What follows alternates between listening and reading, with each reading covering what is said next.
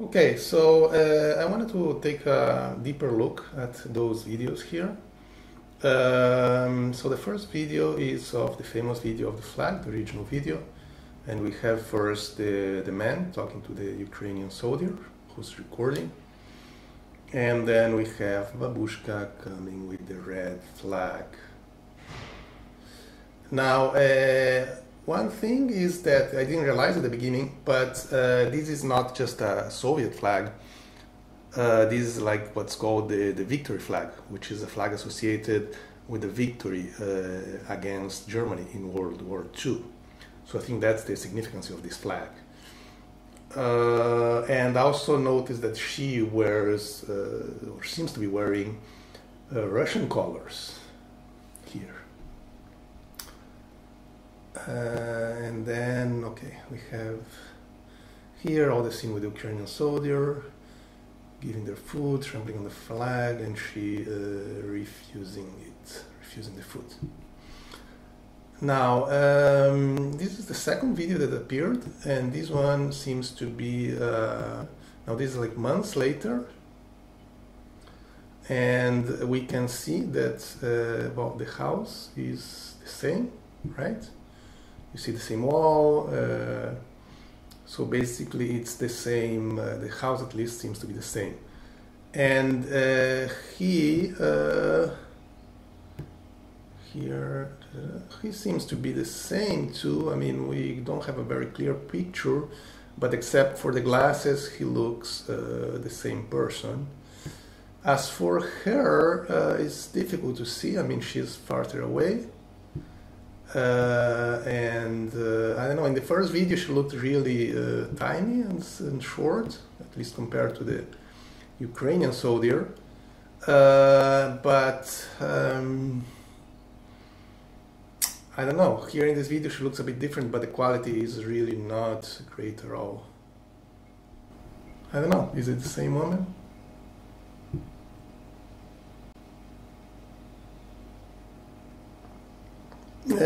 Could be the same woman, right? And also, I mean, if it's the same house and the same man, there's no reason why it would be the same woman too.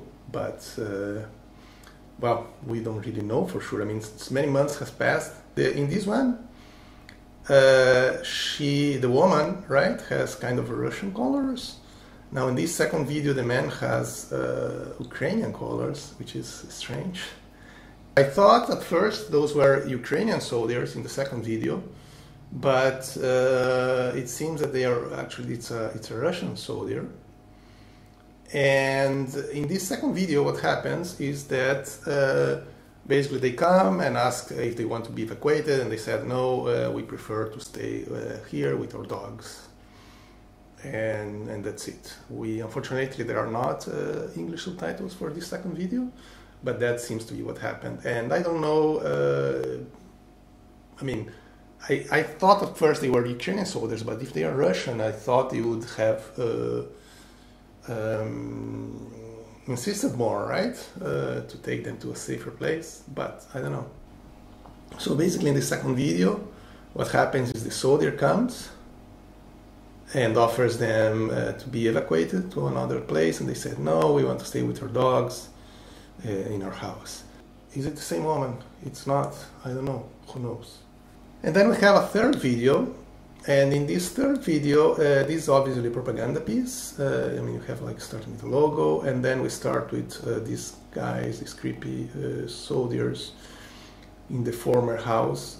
It's the same house, you can see, that's the same place. It starts with this soldier showing the house, and first talking about, oh, how Babushka became famous in Russia, and how they are celebrating her there, blah, blah, blah.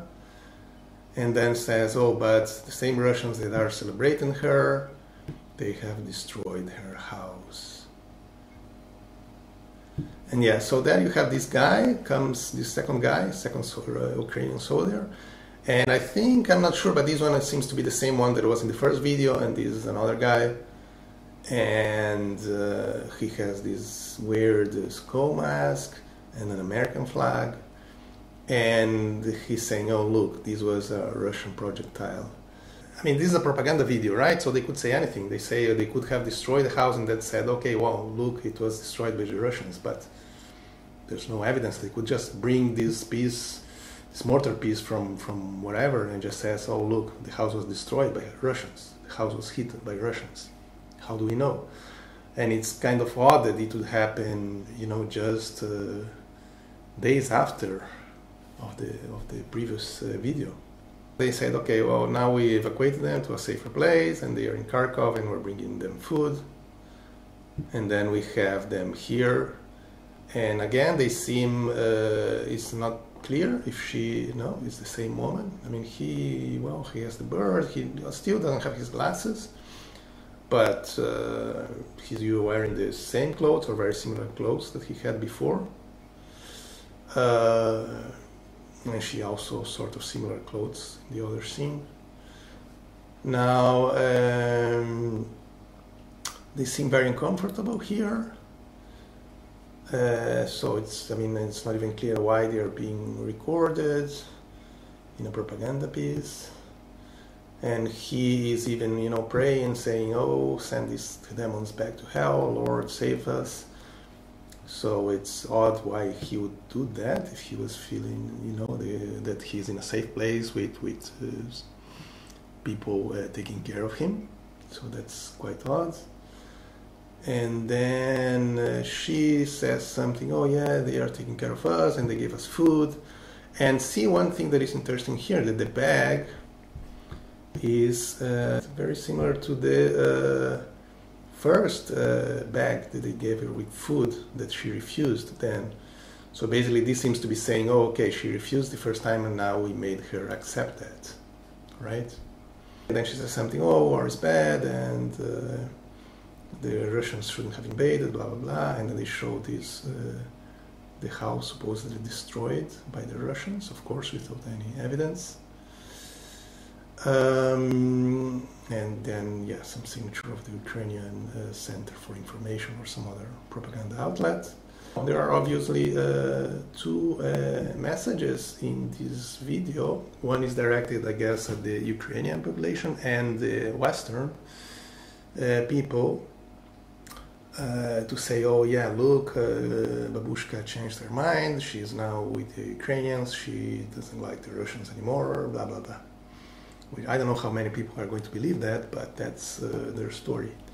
But I think the second message is directed to the Russians, and here you see, you know, this scary guy with the skull and the American flag, signaling American support for Ukraine. And basically this message to the Russians is, look, we have the Babushka, we have your idol, and it would be really a shame if something happened to her.